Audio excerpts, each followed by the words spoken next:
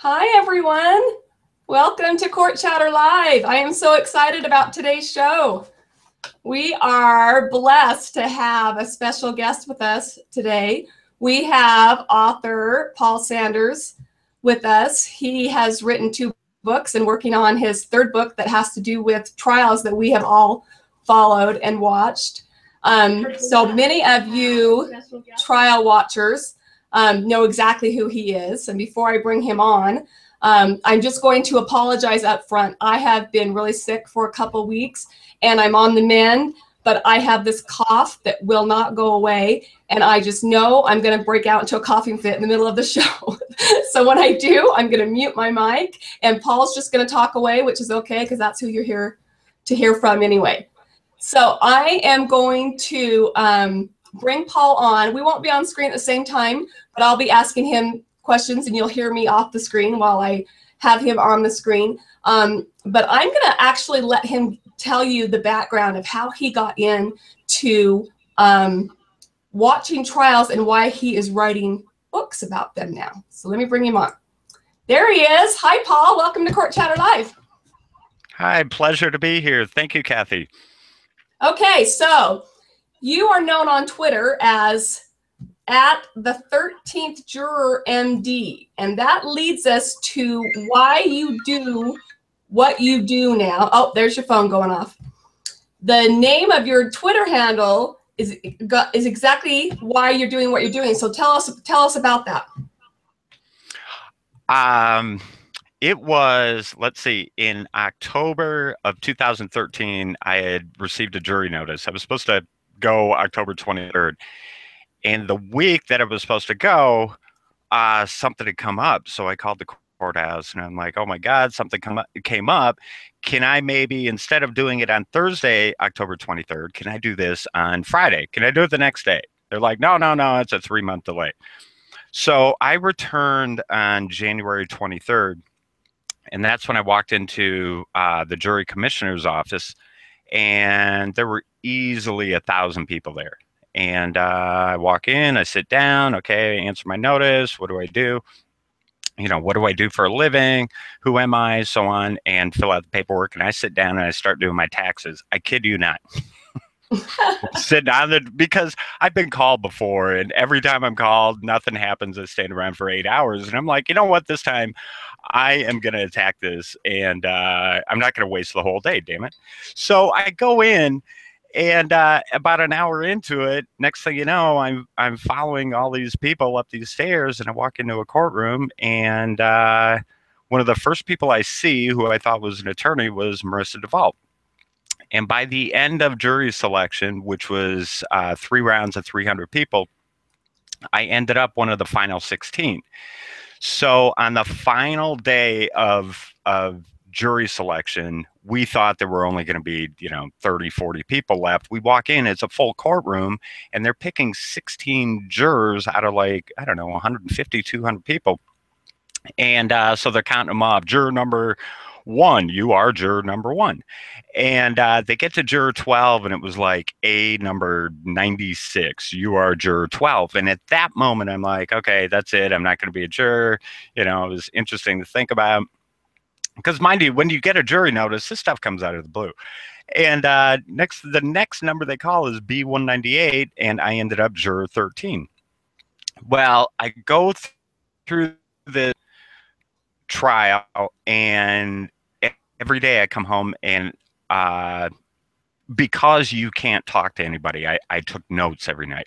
Every night I just sit down, whatever I can think of, what happened today, because this whole process began with, I don't want to miss anything. And since you can't talk to other jurors or people or look on the news, I literally seceded myself from anything social media, anything news, anything radio, anything newspaper. But I had to get this energy out. So every night I'd come home and write. And we get to the end of the trial, and they get to the alternate selection. And somehow I made it through the alternates. Juror number 13 ends up on one of the final 12. And the deliberation process literally changed my life. not only the involvement with the other 12, I found it fascinating. I really thought the whole process was fascinating. Every day I looked forward to going in, um, worried primarily about the victim, but also it was just interesting. And it does happen to a few of us jurors out there. It happens to. So I end up juror number 13.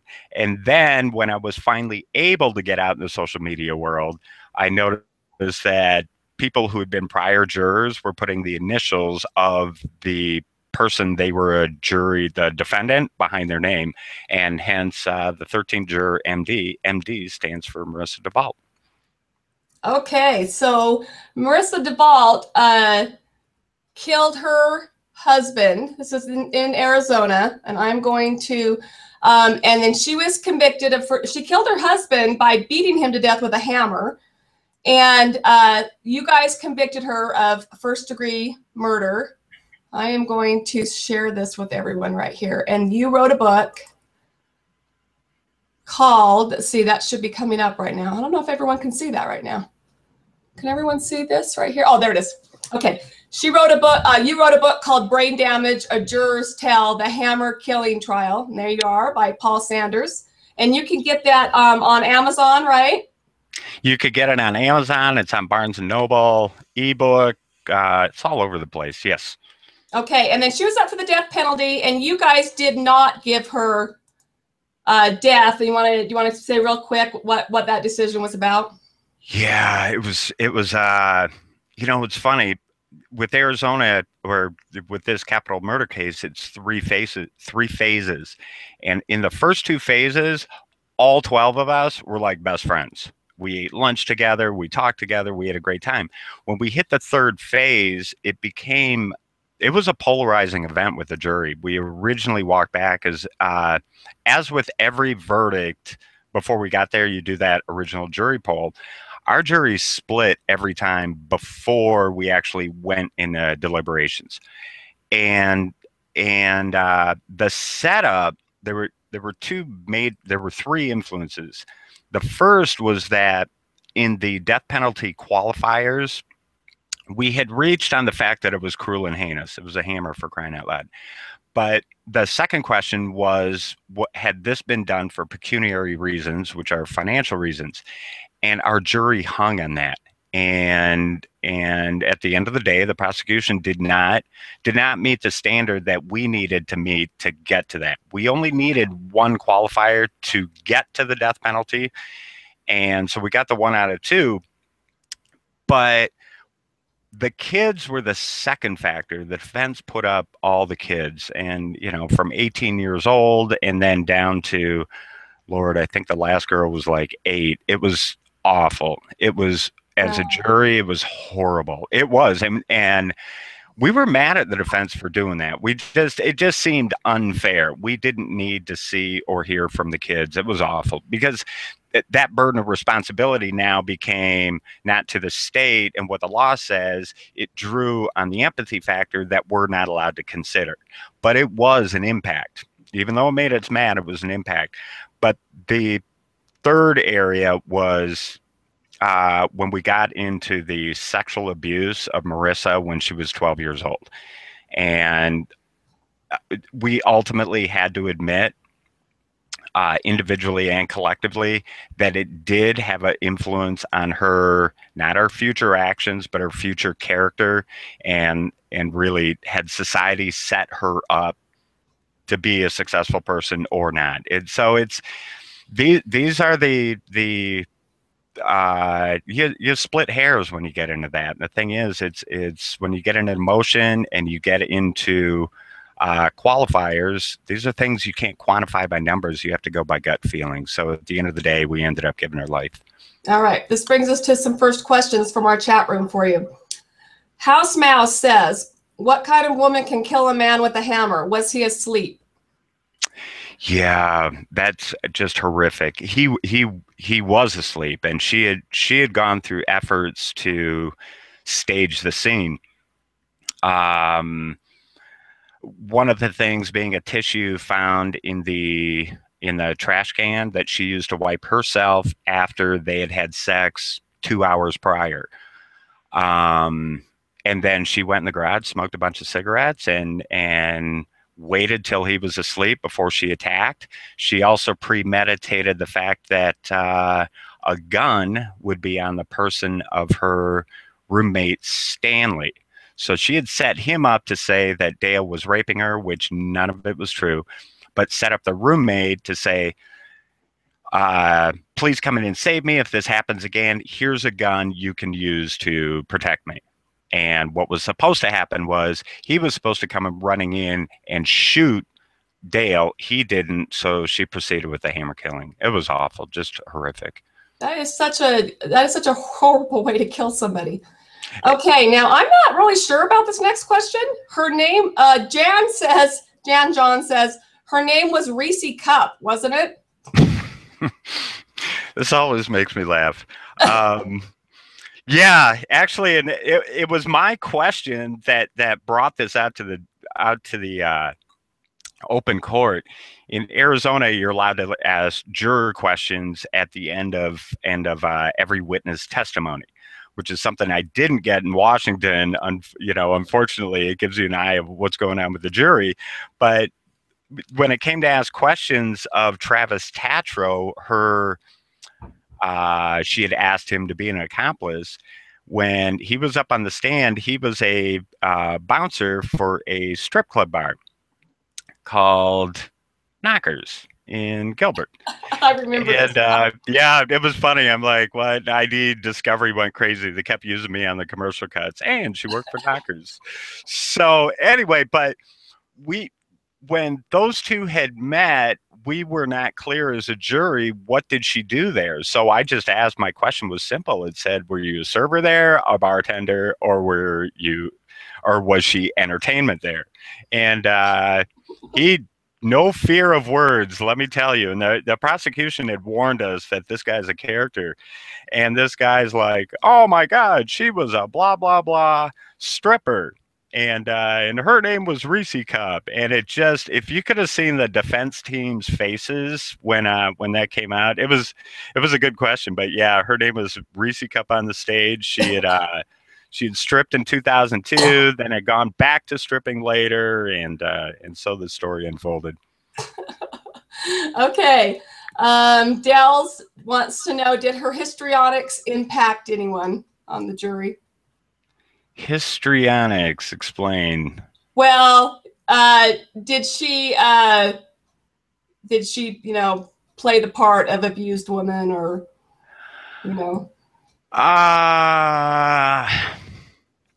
that was her contention. And it was brought up by the defense a number of times. Oh, she got pushed into a wall. Oh, Dale, slapped her. And then, and then we found out later that when he slapped her, wasn't slapping her. She had played a joke on him. He returned the joke in kind, and she somehow turned that into abuse. Dale's saying her impact statement. Oh, her impact statement. What a twisted mess that was. As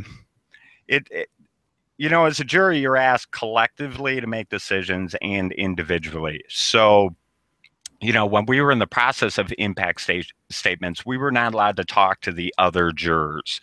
So you really had to make your own determination. Was it real or was it not real? And I was taken in. I thought it was real. I thought her tears were genuine. She cried. She looked around her, and it was this, spiral of emotion that she had. If she could play the tape again, she would never have done this. And oh my God, I caused all this. I was taken in by it, and I regret it, but I was taken in by it. Hey, that makes me have a question. Were the women on the jury taken in by it? No, the women were harsh on the jury. They were harsh on Rhiannon. They really were. I loved Rhiannon, but I'll tell you this: the foreperson on the jury was like, "No, it's an act." I'll tell you right now, it's an act. Women do know women. They really do. A lot more than men. A lot more than men. But so I was taken in by this statement of allocution. And then, as a jury, the women didn't believe it. And eventually, you put it on the back burner. You're like, you know what? Maybe it really wasn't real. And then you discard it as lacking credibility. But when we came back for sentencing, and then she was called down, she was sitting alone in the jury box. And then Judge Steinle calls her down to, make her statement allocution to the judge himself. And she looks, and as she's walking down the steps, she's looking at her family and she's smiling and such empathy for them. And I'm so sorry I did this. She gets in front of the judge. She says, okay, go ahead and speak. And she turned on her statement allocution face. It clicked. It was like a switch. And it occurred to me then that, oh my God, she had 5 years to rehearse that statement. So in the end, I wasn't taken by it, but I feel bad for a moment that it was. Okay, Lynn wants to know if the psychiatrist testified for the defense. We had a number of psychiatrists. We got to experience days and days of Dr. Karp. Let me tell you, that was not a fun experience. Yeah, and it's funny. It ended up kind of important. We had Dr. Karp, Dr. King, and Dr. Wedsdale. Wedsdale with English accent. So we had to go through each of these, the training and psychological makeups and histories and everything like that. But Dr. Karp was absolute torture. We couldn't talk to the other jurors, but let me just interrupt really quick and tell everybody that Dr. Karp also interviewed Jodi Arias, and then she was never used at trial. So there's the connection there. Yeah, and as I was going to say regarding that connection was Juan Martinez was sitting in the courtroom throughout all of her proceedings, all of them. And we talked about that when we went back to the jury room, because Jodi Arias was a part of us. When we were selected during voir dire, we were asked multiple questions on Arias. Had we seen the movie? Had we seen, what do we know about her testimony? What do we know about her deal on the stand? So, and this was interesting. A year after Arias' first trial, right? This would have been actually 6 months after Arias, and then 6 months before. It was right in between the two Arias trials. Right. Okay, let's move on, since we have a lot to get to. I would like to move on to how I met you. So, DeVault ends, and you write the first fabulous book, and then the Jodi Arias retrial of the penalty phase starts, and then you decide that you're going to attend every day of that retrial and write a second book. And you go to every day of that retrial, and I show up at the end of that, and I have a little cute picture of us that I will pull up here to prove to everyone that we know each other. That was fun finally meeting you. That was fun finally meeting you. Okay. Yep. Oh, I remember that day. Look, and he is so tall. Let me just tell you, Paul is tall. So there we are outside the Maricopa County Courthouse. I was only there for 2 weeks. I was there for closing arguments and then the painful verdict watch. But Paul was there every single day of that. Okay, let me get that out of here. Okay. Yeah, what a journey that was. So, you were there every single day, and then you wrote, and I'm definitely going to pull this up because everybody needs to go get this. And I feel bad. I'm awful at marketing. Awful. I like to write the book, finish. So okay. Why Not Kill Her? A Juror's Perspective, the Jodi Arias Death Penalty Retrial. So talk to me about the title of that book. Why Not Kill Her? Good question. That actually, when I wrote Brain Damage, when I decided to write it, which was shortly after the trial, that the title came easily. And if you've read the book, it connects to a lot of things in there. Why Not Kill Her? As I'm going through it, I'm like, what what will the title be? It was not until chapter 45, which would have been the defense's closing arguments, that Kirk Nurmi at the very end looks at the jury, looks at the defendant, and he says something to the effect of, "Do you really want to kill her?" Or do you really want to kill Travis's girlfriend? And I thought it was a low blow. And I remember I came home. It took me hours to come up with the title of that perspective that night. And finally, it came out of the blue. I was like, why not kill her? And it stuck. And that really was the principal question in all this. It was a death penalty trial. She clearly, in public opinion, deserved it. And I had always said throughout my perspectives that and I think even Juan Martinez said it, was that the death penalty was created for people like her. So out came Why Not Kill Her? Which is a segue to, I'm thinking on the Carnation murder trial. I think this book is going to be called The Carnation Murder Trial 2.0. And then in the little handwriting that I like to do, it's going to say, quote, Banquet of Consequences, unquote. I kind of like that title. What do you think? Banquet of Consequences? I kind of like it. So let your readers tell me. Well, I like it, of course. But I like it. I like it. You're so great with words. So let's do that. That's a good segue to let's move on to what we want to talk about really today. Although they all love what we've talked about so far. I didn't realize they were going to really want to talk about Marissa Duvall. I thought that was old news, but they were really wanting to talk about that. All right, Michele Anderson, Carnation murders. Let's just give a brief here. I'll give a brief overview. So we talked about it a couple weeks ago on Court Chatter Live when the trial was going. This is in Washington State. Michele Anderson and her boyfriend, Joseph McEnroe, and now we can say they're not just accused, they were both convicted of killing Michele's mother and father, her brother and sister-in-law, and her niece and nephew, who were only 5 and 3 years old. Prosecutors say the motive was basically money, that Michele and Joe were living in a trailer on her parents' property, and they've been living there for free, and her parents have started saying they needed to start paying rent, and that Michele was under some delusion that her brother owed her $40,000. Come on, where does she have $40,000 to give him? And that her parents weren't backing her and trying to get him to pay her back.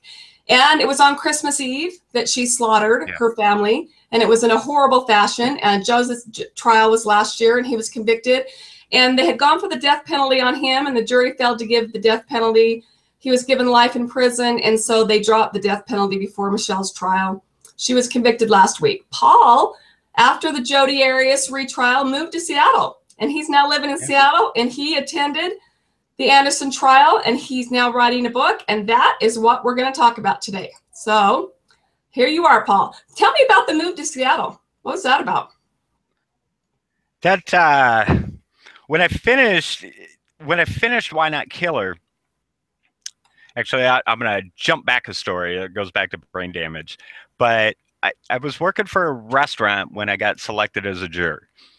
And I'd communicated the whole thing, and here's what's going on. You know, here's my official paperwork. Told my boss, told the regional boss, and I told him right away. I said it's going to affect my availability. And I got selected as a juror. Told them everything. Here's what I need for my schedule. And the first weekend I come to work while being a juror, they scheduled me 40 hours in a weekend. Friday, Saturday, and Sunday. And I'm like, you can't do that. I can't walk into a jury box all tired. You know, come on, give me a break. So I said, here's what I need for the schedule for me to be effective as a juror, and then, keep my job at work. Here's what I need. So I came into work and I was fired. As simple as that. It didn't have a job anymore. So that required the judge to call my boss at that company and say, you can't do that. So for the next year, my boss held it under. It bothered him that a judge would call him about my schedule. And I was in the middle of the Arias trial exactly 1 year later on January 23rd. And and I was put into a position where I was forced to quit because he said, look, you're not a juror anymore. I can schedule you what I want. And I said, look, I'm doing a book on this trial. I'm going here every day. I've been going for 2 months straight. And he said, it's either the job or that. You're not a juror anymore. And so I was forced to quit. So I finished the trial. Then, the 3-4 months it goes into rewrite of the book. And I was out of money and I couldn't find a job. Could not find a job to save my life. And, I'm a small guy. I don't have a, big publishing contract like Juan Martinez and so on and so forth. Nothing against Juan. Congratulations, Juan. But when you're the little guy out there, which is what I am, it's a challenge. You got to pay the bills. So it came to a point where I had to make a decision to move. And I'm grateful for the help Kathy Brown gave, the help that Mark Milkey gave, all the people who jumped in to help basically sell all my stuff. And in that process, I had also put a note on Facebook saying, look, I've got to move because I couldn't pay rent. I've got to move, but it doesn't have to be in Phoenix. And I got nationwide, 1,000 messages. Why don't you move to New York, Boston, Washington, this and that? And it just, the way it came together, my old boss from the old job I used to work at, he was working for another company and he had always said, my door is always open if you ever need a job, whatever. Well, he offered his door, a place to live. I am eternally grateful. Jen from Trial Diaries had mentioned, Washington's got this Carnation thing coming up. And what's funny about it is I'm like, if I move, the state has to have the death penalty. It has to have a job and it has to give me a place to live. And that's what Washington did all in one fell swoop. So that's how I ended up at the Carnation murder trial. And ironically, when I moved up here, I was living in Monroe for the first 4 months, which is where Erica and Scott were from. Isn't that something? Wow. Yep. So we crossed the same paths. Wow. So now we're definitely going to need some more trials up there for you. Absolutely. Well, I've got a couple on the list because now that I don't have encumbered by personal possessions, if it means I got to move somewhere else in June, then I'll do it. But there's a couple coming up. There's the Alturas murder trial, the mass shooting, by one of the family members to be involved with that, and it sounds it's a very sad story as well. So I'm considering that, and that will maybe land in June or July. That another stay, but that may be a year from now because he journeys this month. And then finally Robert Durst. So there's a couple of interesting ones around the corner. I will hope Robert Durst lives long enough so we can see that one. Right. Okay. Let me just say,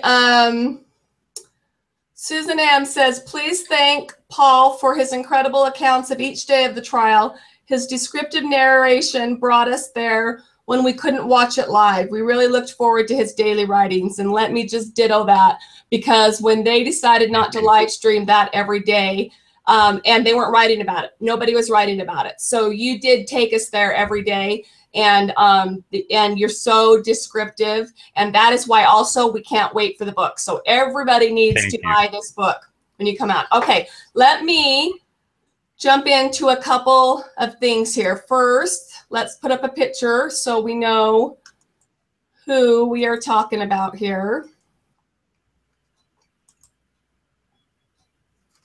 Okay, so there's lovely Michele Anderson. Not that we want to look at her too long. All right, so she was convicted last week.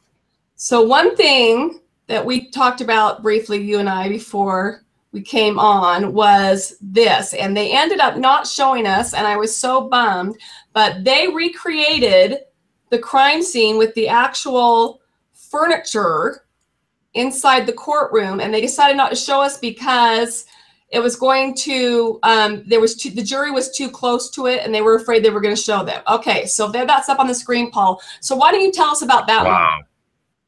Wow. And I'll leave it up. This was something else. All right. Yeah, definitely leave it up. What you're looking at is a recreation of the living room, which is where the 4 principal events happen. If you look to the top left of your screen, see that little table there and those chairs behind it?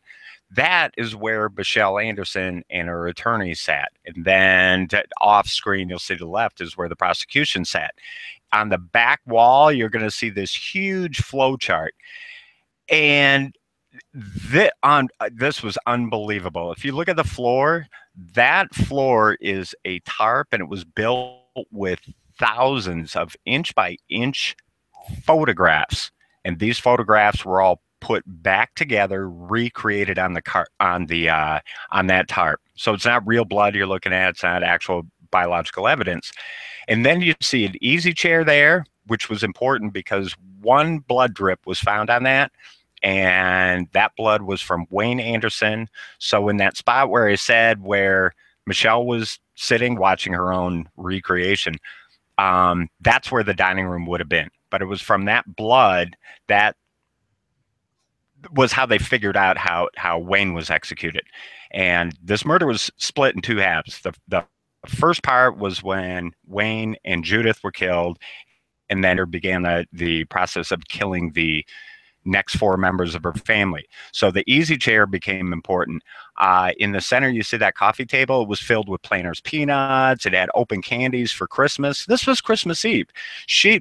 Judith Anderson had a roast in the oven, so you don't see the smell up there, but she had a roast going in the oven. They were getting ready to put together side dishes. She was in the room, where you're looking at the screen, that would be the hallway. To your right, you'd see a Christmas tree. To the right, you would see a craft room, which is where Judith Anderson was wrapping presents for Nathan, specifically a big toy truck. He was 3 years old, right? Yes. Oh my God, how sad. Yeah. And Wayne gets shot. She comes running out. She is then executed to the left of the dining room, just off screen in the kitchen. She's shot at 3 times. And then this scene right here, the two killers, McEnroe and Anderson, went through, cleaned up the whole place. There was no blood in the living room. Erica and the kids came over, presents in hand, Merry Christmas, great to see the family. They walk in, and one of their first questions was, where in the heck where are our parents? And Michele said, oh, they're in the bathroom, they'll be right out. So all of them sit in the dining room. The furthest couch away is where Erica and the two kids were sitting and playing with their stuff. And then Michele was sitting on the couch right there, that far orange pillow. She was sitting right there. And then next to her was sitting Scott. So they're all waiting for the family to come out. The treats are on the coffee table. We're going to celebrate Christmas tonight. It's around 5 o'clock at night. The sun has already gone down. And Michele starts an argument with Scott sitting next to her. And then from the viewpoint of where this photo was taken, that is where McEnroe was standing. And then this is when Scott got shot. And then Scott comes forward, falls on the floor. Michele, and then Michele pulls out her gun, and what you had were 2 people with guns, and then the 3 people trapped by the couch. It was horrible. And in that process, somehow Michele got a hold of the 357. There was a gun switch, but McEnroe had shot the kids. Michele shot Erica at least twice. It was horrific. So the blood staining and blood spatter analysis and trajectory rods, that TV behind there, you're going to see a bullet in the TV. That was one of the bullets that Anderson had fired, I think, at Erica, and had missed and had gone through the TV. But it was amazing that without any evidence really from this live-filled confession, that they were able to take that scene and reconstruct it moment by moment. So that flow chart on the wall, death is the process of death for each victim. It was fascinating. It's so horrifying. These set of pictures, this makes me angry, and I want to talk about it a little bit. Let me get this up here, right here. We saw a lot of this. We saw a lot of her covering her face with her long, greasy hair. Okay. We saw this with Jodi Arias. We saw this with Casey Anthony. And interesting, you and I were talking before the show, and you said Marissa DeVault did this with She her. did. Yes. Yes. And I find that very interesting with these women, and they get to court and they hide behind their long hair. And like, don't look at me, or I didn't do it, or now I'm too ashamed that I'm not going to show my face, or whatever is the psychology behind that. I have another one of her, and she did this every time she walked out of court.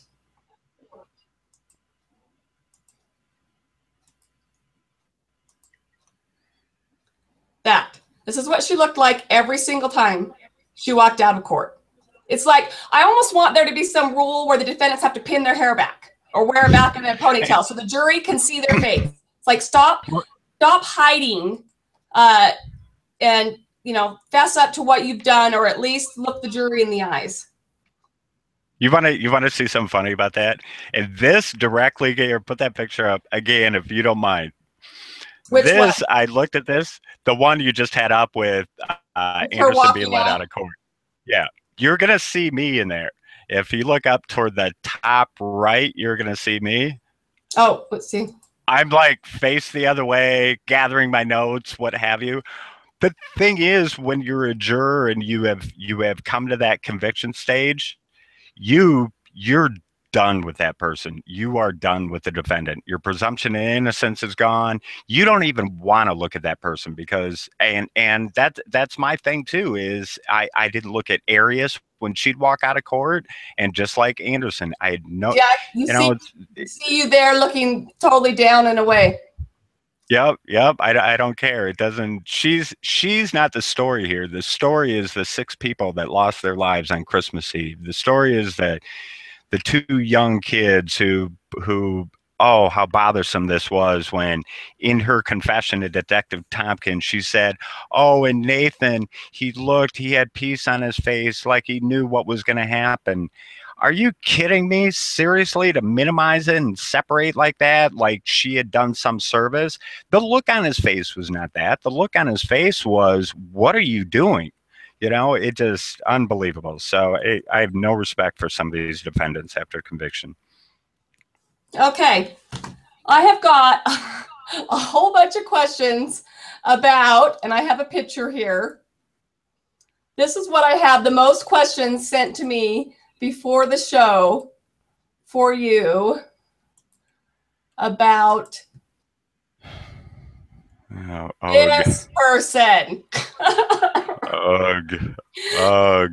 Remember her? Here, let's pull her. Well, yeah. Pull her down and we'll pull you up. Okay, so hang on. Let me read them so I can get the people on air here. So Adele, let's see, wait a minute.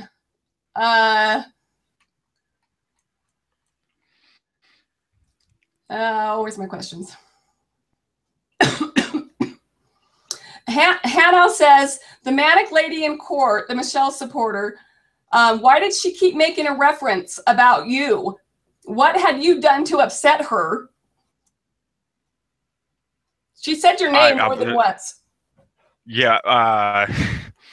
So interesting scenario, but you know, you go to court every day and you expect in a legal battle like this that you're going to have a defense team presenting arguments and a prosecution presenting arguments.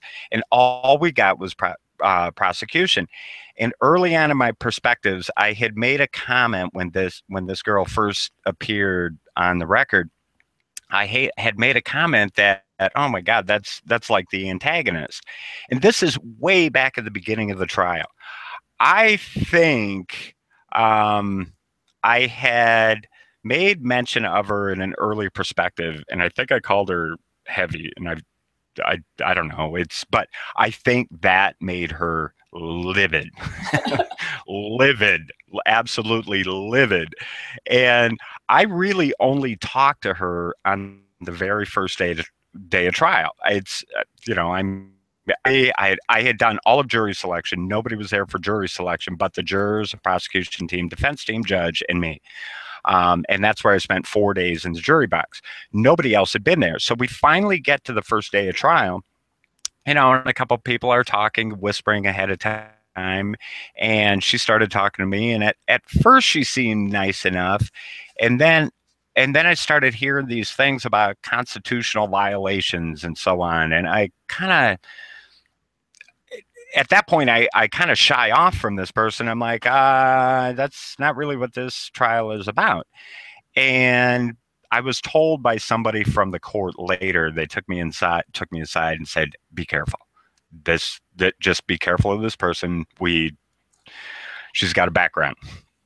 And so the rest of the trial, and I kid you not, the rest of the trial, I never said a word to her. I come in, do my thing, grab my notes, sit down, take my notes, and leave. Never said a word to her. Yet on occasion, this person would get up and for whatever reason start speaking to the judge. One time the microphone wasn't working right, and she just raises her hand like it's high school. Excuse me, judge, that microphone's not working. Like, really? And I'm floored, especially, I have juror blood in me. So that's one thing you don't do, is just stand up in the middle of the court. And I remember at the conclusion of that day, the judge had said, he goes, can I have my trial back? And I was like, oh my God, how did this girl do this? Well, it continued. And she kept talking about, oh, I've got an interruptive disorder. I've never heard of this disorder, but she definitely had it.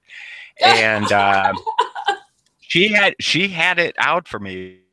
There was a request to the court to live stream, and she on me live in court. She went off on me, how I shouldn't, and the awful things I was saying about her and this and that.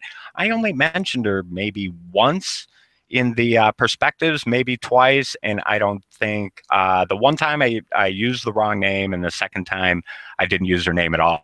But she had actually spoken multiple times. And just picture, you're taking notes at the trial, and then somebody's up berating you in front of the court who's not supposed to be talking anyway, and you're taking notes on yourself. It was really weird.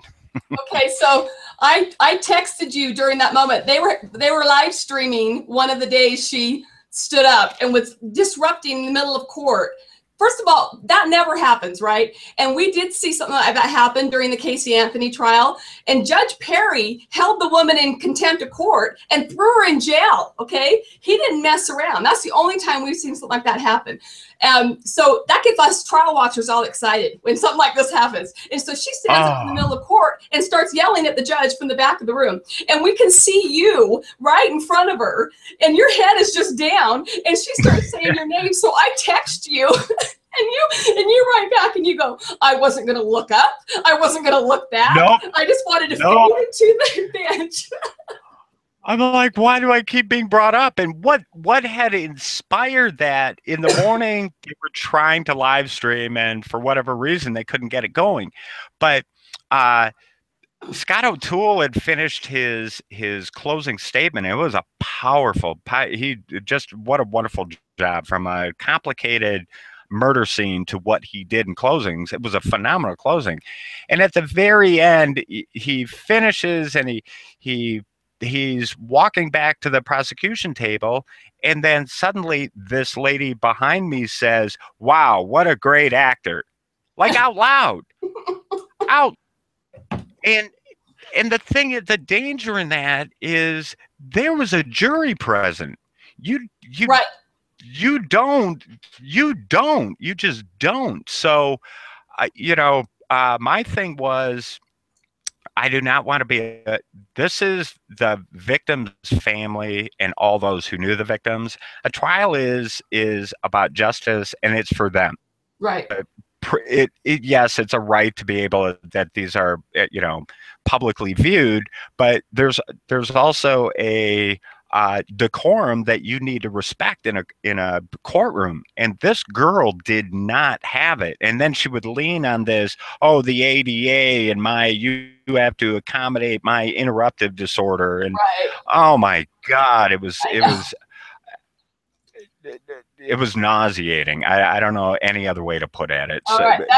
And Fight for TA says, why didn't the judge why did the judge continue to allow her to sit in the gallery? Once they knew her name, the court personnel surely looked up and saw that she was a convicted felon. Why did the judge continue to, allow her to sit in there? I know that he said that, the appeals court, the Supreme Court would get all over him, but, he's only going to allow so much to happen. Why do you think he was so accommodating to her? Boy, that's a good question. Another flashback to Arias. Remember when we all got kicked out of the courtroom and had to sit in appellate court because Jodi's rights superseded the rights of the public and the media? Secret court. This kind of was starting to play that scenario, but I think this, not to the degree that Judge Stevens was, but he was very conscious throughout the trial of the appeal process. His primary concern was fairness to the defendant. It was also fairness to the family, and his concern not just on the appeal, but more to the fact that he did not want to see this all get regurgitated again 5 years from now with another trial. And he had said that on a number of occasions. He's not going to have this trial derailed. He did not want this trial to turn into a circus. But I think there were times this judge felt his hands were tied behind him with the law. So I don't fault him for doing what he did, but I do think by the time that third major, that was the third major outburst, that she should have been 86 from the court. That's too much. Look, we've been around this a long time, and I disagree. After the first time, and I know she said she had some syndrome that I get, he was kind of trying to walk on glass around that. But look, that was the third time. She should have been out. But anyway, okay, let's get to some more. We're almost out of time. Adele wants to know if Michele was disruptive when the cameras weren't on, or if the jury was out of the room. And is she as cold as she seems to be? Oh, good question, Michele. Adele. Adele, good question, Adele. The first part of it is, and you see this with defendants. We saw it with Arias. We saw it with Duvall. They have the persona they carry when the jury is there is different than the persona when the jury's not there. And the case in point was the day of the reconstructed scene. You should have seen Michele looking at it, all curious and interested, and even animated. Like you and I and all the normal people out there, if we killed somebody, we wouldn't want to come back and revisit the scene. It would be our worst nightmare. So you saw that her type of reaction would not have played well with the jury. So she had two personalities, one in front, one away from the jury. Wow. But the day that she had her outburst, somebody from the court had told me, had said, if you had seen her eyes, those eyes were the same eyes that the victims saw before they were killed. Wow. There was a coldness to her, and her affectation, her demeanor, it just, everything was about Michele. Everything, oh, I'm being so hurt. Oh, my constitutional rights, and I'll tell you, I want to be like that one lady who could stand up in court. And I did want to get up and say, what about the constitutes people you murdered? What about the lives you took? What about them? Right. So it just doesn't make sense to me. Does not make sense. Well, then this might answer the next one. Kate Burkhart says, aside from, in her opinion, coming across as sociopathic, does Anderson come across truly mentally ill? For example, her crazy ramblings to the judge. Do you think she's truly mentally ill? You and I talked a little bit about this right before. It's all a moot point because it wasn't, thankfully it wasn't a death penalty trial. Because if it was a death penalty trial, we'd still be in trial right now. We'd still be in trial a month from now, because that's the issue we'd be talking about. But my assessment at the end of the day was she certainly had mental issues. But at the same time, takes a certain type of person to kill people. So the question is there an inherent craziness that's part of it? Well, it is, unfortunately. But I don't think, in my honest opinion, she knew what she was doing. She premeditated it. And she's not a smart person. But smart dude, a dumb person would kill 6 people. So, do we know her IQ? Do we what? Do we know her IQ?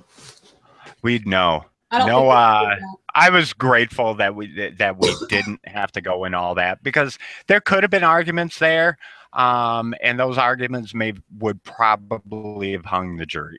Yeah. I'm telling you right now, they probably would have hung the jury. But she had a understanding what right and wrong was, and just by the premeditation of the act and the covering up of what she did, shows that regardless of mental capacity, she had enough mental capacity to know what she was doing. Well, right. And, just from what you said of how she acted when the jury's not around, and when we saw her outbursts to the judge and stuff, you can tell she knows right from wrong. And what else was telling to me is the jailhouse call between her and that Stephen, I think it's Stephen LePage. They have the recordings out there. We have it on our site. This is after she's arrested. She's trying to get him to get a hold of some newspapers for her or something and get her some money and stuff. She's very manipulative, and she's very with it. She's not dumb, and she's not mental, and she's trying to manipulate him. And if you listen to that jailhouse call, you can see how she manipulated Joseph McEnroe. To do her bidding. That call to me showed a different side of Michele Anderson, and she's not crazy. And you can tell that she totally is very capable of planning things. Okay, a few more questions here. Lynn wants to know, has Paul talked to Mary Victoria?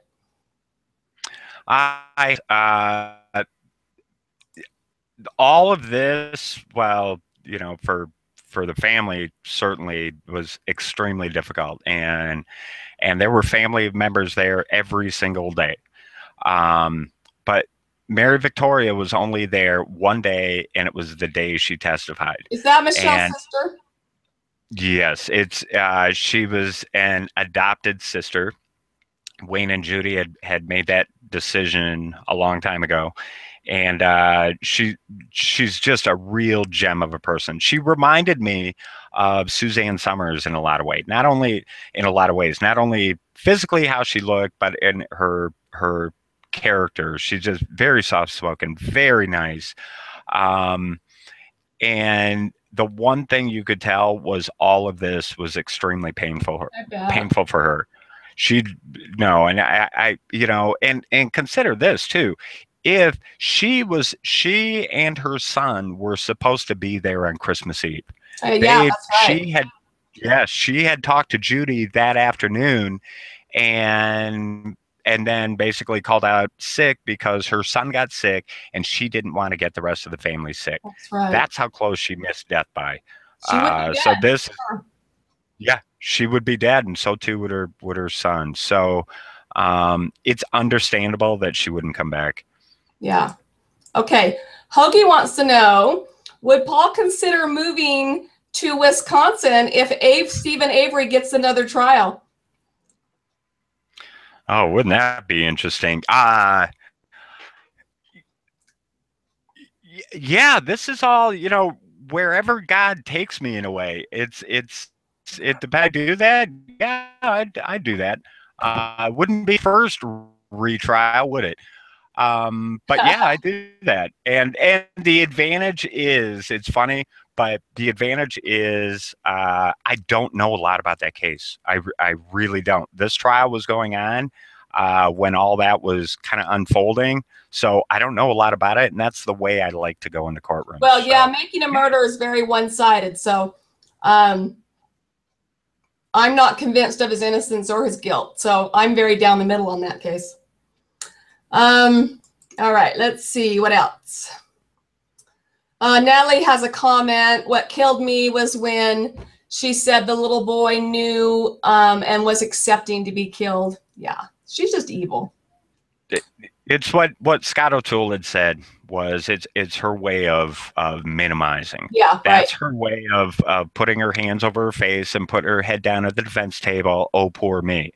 Well, I do not to this day believe that's what happened. So, but I'll keep you posted. There are going to be things in the book that I don't want to mention right now. Oh, good. There are some pieces on there that definitely you didn't see in the trial. So that's going to be one of my opportunities. Good. I'm glad. Okay, I think we got to all the questions. Hey, Paul, I am so happy you did this with us, and I want to just have you on again as like a co-host and just talk about the different cases that are going on, because I loved having you on, and I can't wait to see what trial you go to next. And definitely I'm going to promote your book when it comes out, and keep in touch and let us know what you're going to be doing. Thank you. Absolutely. You all know I'm on Twitter as a 13 Juror MD. You can find me on Facebook under Paul Sanders. It was a pleasure being on with you, Kathy. Really something. Our 1 year anniversary. Remember where we were a year ago? We were in Arizona together. Right. Sitting on verdict watch for Arias. So, That's but right. I really appreciate the opportunity. I also want to thank Jarrett Seltzer from Trial Talk Live. I want to thank Jen from Trial Diaries and all those Facebook groups who have supported me. The Seattle Times as well. Thank you very much for supporting me throughout this. Thank you. That's right. Thank you, Paul. Bye-bye.